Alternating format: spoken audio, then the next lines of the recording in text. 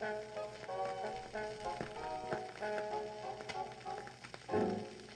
typical Thanksgiving meal consists of the items that are ripest during the mid-autumnal season. Pumpkin, cranberry, squash, bean, onion, radish, carrot, spinach, chestnut, leek, lettuce, gooseberry, potato, and of course, the turkey. These delicacies commemorate the successful harvest season of the Pilgrims and Indians and the meal they enjoyed at Plymouth Rock. Here you see the common housewife foraging in preparation for a Thanksgiving meal. And here is Eric Fowler. 71 inches, 203 pounds, covered with a mop of coarse black hair, cursed with disquietingly broad shoulders he had inherited from his mother. He is intimidating but sensitive. Today, like his fellow Americans, Eric is on the search for the items necessary to bring his traditional feast to fruition.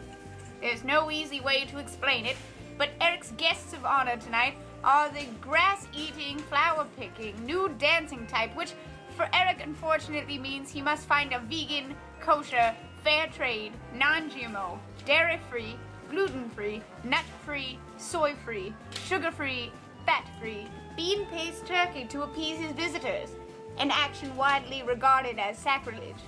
Eric had no interest in looking for or even eating this ungodly piece of fowl, but he searched endlessly for the hippie granola turkey from hell, until he saw this. Gobble. It was the plumpest, juiciest, fleshiest bird Eric had ever seen. So he bought it, prepared it, cooked it, and served it to his guests at his Thanksgiving table. The herbivorous palates were stripped of innocence that day as they dove straight into that tendony amassment of sin that everyone suspected was regular old fermented bean curd. This is like the best food I've had in my entire life. Oh, how they enjoyed themselves that night. Eric entertained them too.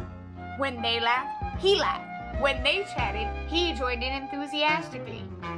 As the jabber went on about the degradation of forests in a terrestrial ecosystem and whatnot, my parents forced me to eat chicken as a child. Eric became increasingly pale, and his head began to hurt, and his ears began to ring, and he couldn't